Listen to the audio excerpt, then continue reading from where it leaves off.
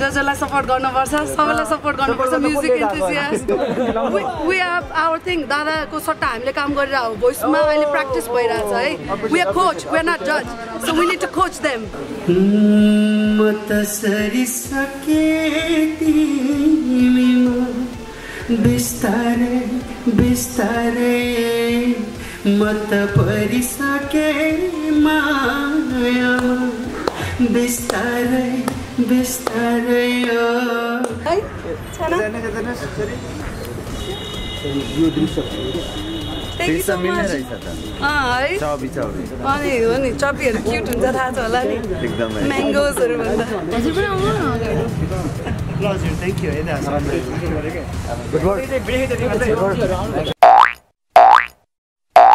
www.mazzakotv.com रमाइलो छ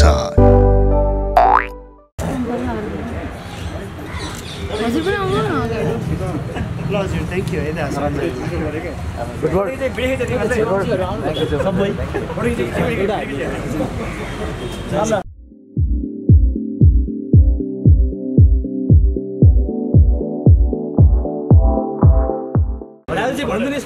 यो हप्ता को आउनु हुँदैछ शुक्रबार थाहा हुन्छ यो हप्ता मेरो गीत बिस्तारै बिस्तारै भोइसको बारेमा राजु राजु लामाले मुख बाहिर दिनु त भोइसबाट मुख खोल्ने अरे हालेको त के अरे बगीको बगी खतरा क्वेसन सोध्नु माने हो कि काफी छ मलाई त कारबाही गर्नुपर्छ ल थ्याङ्क यू सो मच है त सबैजनालाई न बेबी होइन अघि सोध्नु पर्ने थियो क्या ब्यान्डमा जोइन हुन कति वर्ष हुनुहुन्थ्यो भनेर सोधेँ सानो थियो 49 वर्ष हुनुहुन्थ्यो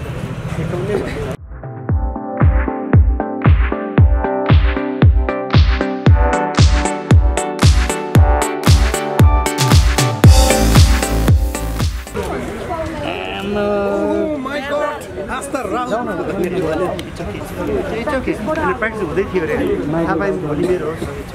भोलि होइन हस्बेन्ड प्र्याक्टिस भइरहेछ नि म त त्यही हस्बेन्ड प्र्याक्टिस हेरेर आएको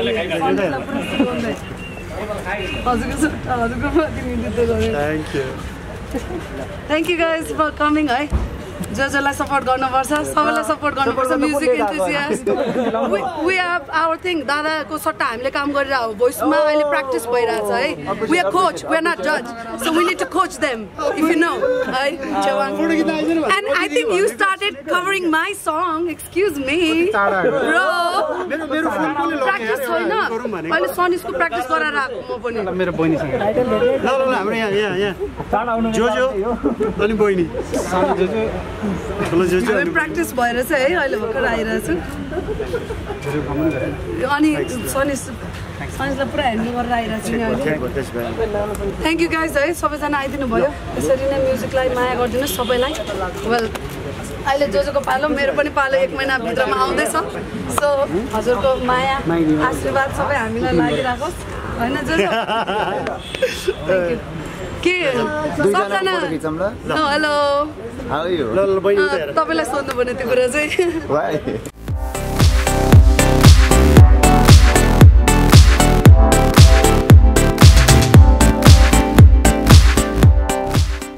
नर्भस बनाइदिनु भयो तपाईँले तपाईँ अनि नर्भस हुन्छ नि why not we are human being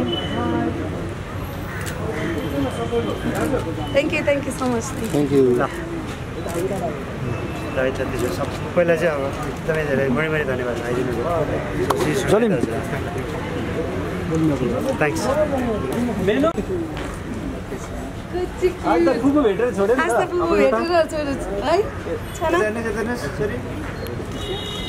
यो दृश्य चबी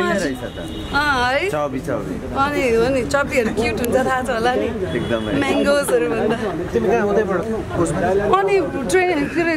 आफ्नो बल्ल बल्ल सिधा राख्नु ढिलो भयो नि त सनिसलाई पनि अहिले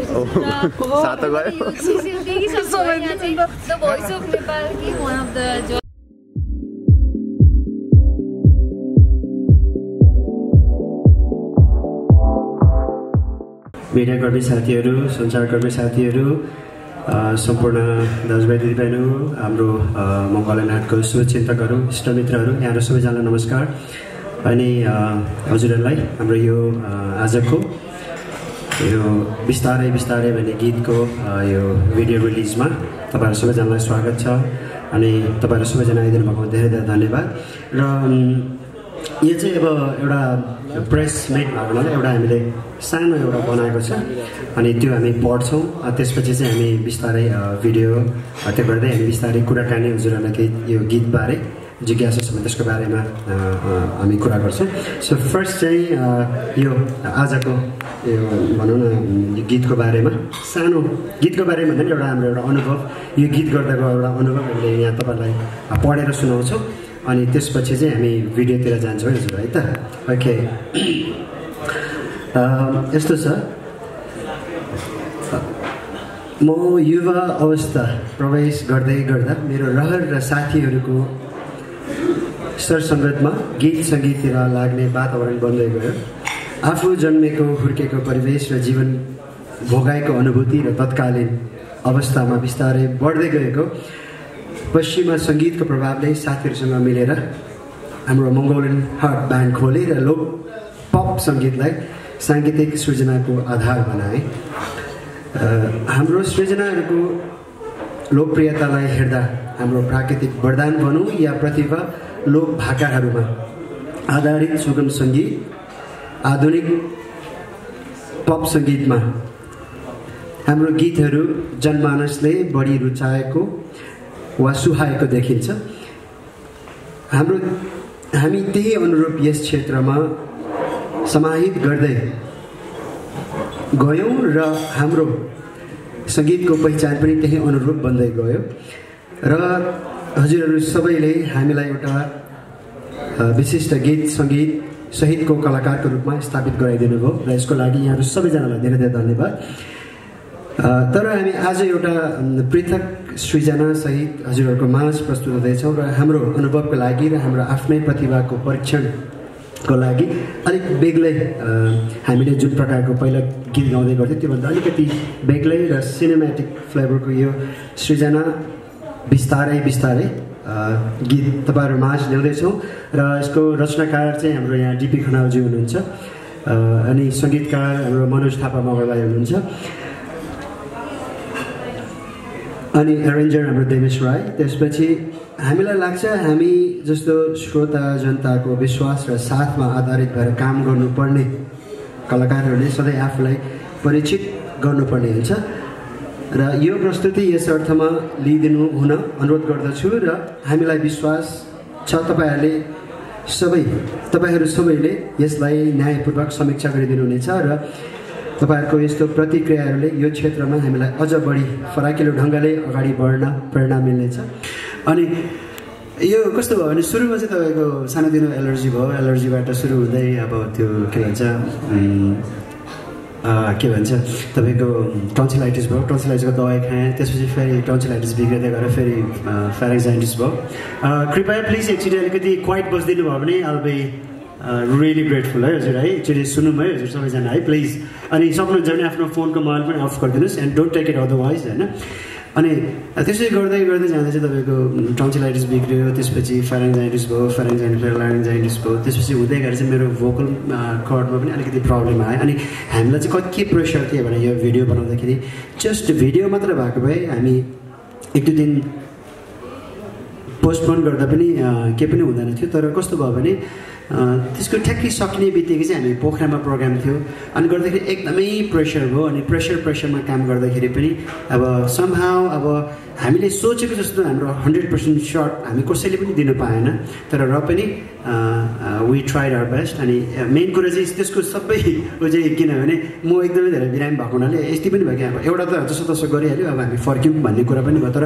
नेक्स्ट डे चाहिँ अर्को सेकेन्ड भिडियो चाहिँ हामीले जम्मा 6 घन्टा जस्तो खिच्यौँ। सेकेन्ड डेमा चाहिँ फर्स्ट डे 6 घन्टा जस्तो खिच्यौँ, अनि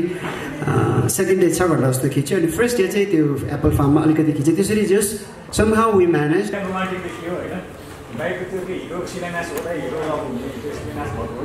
अब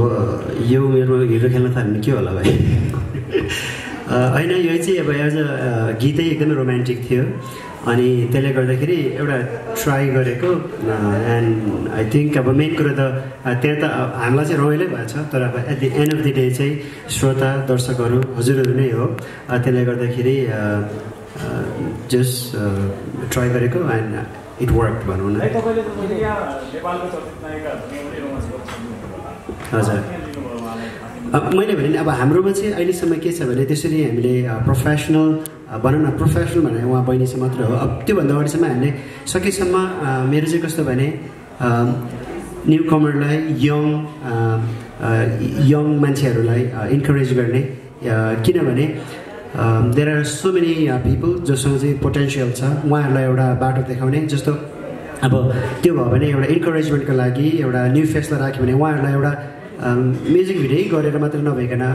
भनौँ न म्युजिक भिडियो त छँदैछ तर त्यो गरे बापत आफ्नो एउटा मनोबल बढाउने आफूलाई एउटा कन्फिडेन्स लेभल बढाउने र उहाँलाई इन्करेजमेन्टको लागि चाहिँ हामीले अब भनौँ न नयाँ नयाँ प्रतिभाहरूसँग काम गरेका छौँ जस्तो पहिलादेखि त्यस्तो छ मेरो चाहिँ तपाईँको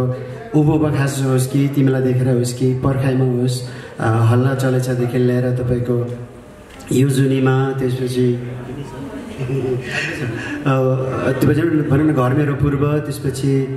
सबैमा भनौँ न मेरोमा चाहिँ एकदमै जस्तो प्रोफेसनल भनौँ न हाम्रो नेपालमा भएको उहाँहरूसँग हामीले काम गर्ने मौका जुरेको पनि छैन र भविष्यमा भएको खण्डमा definitely I would love to work with every one होइन तर र पनि अब हाम्रो चाहिँ फेरि यस्तो पनि हो सानो टिम छ अब एकदमै हामी चाहिँ एउटा लिमिटेड स्रोतमा राम्रो गरौँ भन्ने हाम्रो सोच हो छेवाङ भाइले भन्नुभयो जस्तै त्यसले गर्दा हजुर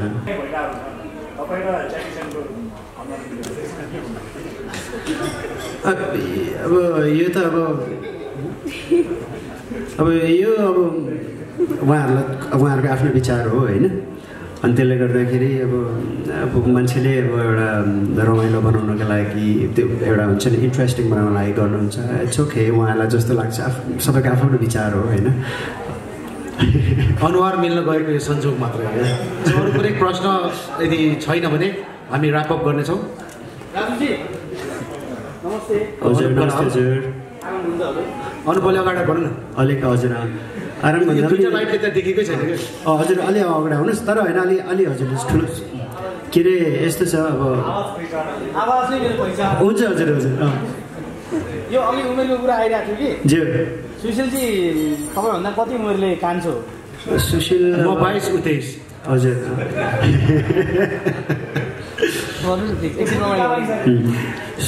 अब सुशील भर्खर 16 म अब 20 जति पुगेको छु हजुर अब किनभने रङ्गिनमा चाहिँ जहिले पनि अब यस्तै देख्छ है देखादेखि 4 वर्षको फरक रहेछ 4 वर्षको मात्र फरक सुशीलजी केही थप्नुहोस् न यो विषय होइन झन् एज घटाइदिएको छ खुसी छु म त तपाईँको मित्रताको विषयमा एकदम रमाइलो किस्साहरू पनि छन् होइन सुनाइदिनुहोस् न त्यो त रेगुलर नै हुन्छ है हामी लगभग मङ्गोलियन हार्ट ब्यान्ड हामी लगभग 23-24 वर्षसँगै भइसक्यो त्यो टाइममा हामीले अब म्युजिक भिडियोहरू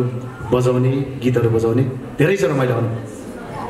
यस्तो छ हामीहरूको चाहिँ कस्तो भने तपाईँको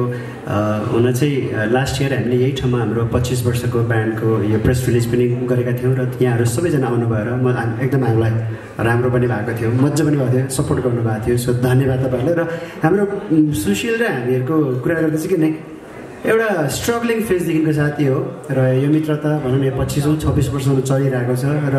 आउँदो दिनसम्म पनि चलिरहोस् होइन र हामी अहिले अब एउटै सेटमा अहिले आबद्ध भएर पनि काम गरिरहेका छौँ एन्ड इट्स ब्युटिफुल अब वी गट सो मेनी अब गुड मेमोरिज टुगेदर कि अब यहाँ भनेर त्यो पनि छैन हजुर अहिले समय पनि स्ट्रगलको फेजमा बनाएका हिट गीतहरू र हजुर यो गीत बिचको डिफरेन्सेस के पाउने पब्लिकले मनाङको दृश्य मात्र हो या अरू केही के भन्नु होइन अब यस्तो छ यसको डिफरेन्स चाहिँ के भने यसको रचनाकार अर्कै हुनुहुन्छ अब जस्तो पहिला के हुन्थ्यो हाम्रो आफ्नै हुन्थ्यो हामी अडियोको पार्टमा छ अडियो विशेष अडियोको पार्टमा चाहिँ यो यस्तो हुन्छ अब जस्तो राजु लामा भन्ने बित्तिकै चाहिँ तिमीलाई देखेर पर्खाइमा भिजेसिरहने हल्ला चलेछ भन्थ्यो तर हुनु त सबै रोमान्टिक गीत हो यो पनि रोमान्टिक गीत हो तर यो चाहिँ अलिकति मैले गाइरहने भन्दा अलिकति म भनौँ न त्यसलाई छोडेर अलिकति यसो साइडमा एउटा नयाँ ट्राई दिनु एउटा नयाँ किसिमको प्रयास गरेको मात्र हो यसको टेम्पो स्लो अलिकति हो होइन टेम्पो स्लो हुँदा नि इट्स रोमान्टिक सङ होइन अनि त्यसले गर्दाखेरि अब यसलाई दौडाएर पनि राम्रो हुँदैन त्यसले गर्दाखेरि यो एउटा भनौँ न एउटा यो लभ सङ हो एउटा रोमान्टिक लभ सङ हो त्यसले गर्दाखेरि हाम्रो हिसाबले हाम्रो विवेकले भए चाहिँ यसलाई कसरी राम्रो बनाउन सक्छ भन्ने ट्राई गरेका छौँ अब त्यो at the and of the day मैले भनेको मेन कुरा चाहिँ अब श्रोता दर्शकहरू हजुर तपाईँ आफैलाई चाहिँ एकदम धेरै मनपर्ने आफ्नै गीत चाहिँ कुन छ 2 लाइन हामी त सुन्न पनि चाहन्छौँ अब आज त बिस्तारै बिस्तारै नै भन्नु पर्ला नि प्लिज म त सरिसके तिमीमा बिस्तारै बिस्तारै म त परिसके मायामा बिस्तारै बिस्तारै म त परिसके तिमीमा बिस्तारै बिस्तारै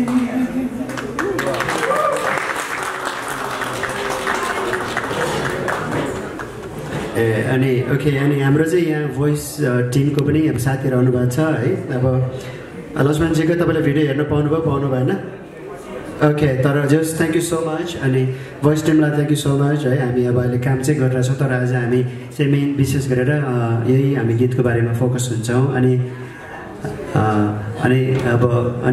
यसलाई चाहिँ अन्यथा पनि नसोच्नु होला होइन अनि खास चाहिँ मैले अब गाउनु पनि नहुने हो मैले भने त म चाहिँ त्यो टन्सिलाइटिस हुँदै हुँदै फेरिन्जाइटिस हुँदै त्यो ल्याङ्ग्समा प्रब्लम भएर यता मेरो भोकल कर्डमा पनि अलिअलि प्रब्लम थियो तर अहिले रिकभर हुँदैछ अनि मेन चाहिँ भोइस रेस्ट गर्नु पऱ्यो तर हजुरहरूको कुरालाई काट्नु सकिनँ सो गाइदिएँ एन्ड आई होप तपाईँहरूले यसरी नै हामीलाई सपोर्ट गर्नुहुन्छ होला हाम्रो यो बिस्तारै बिस्तारै टिम र हाम्रो गीतलाई मन पराइदिनुहुन्छ होला अनि अरू केही छ भने भन्नुहोस् है यस्तै मज्जाको भिडियोहरू हेर्नको लागि आजै सब्स्क्राइब गर्नुहोस् मज्जाको टिभी रमाइलो छ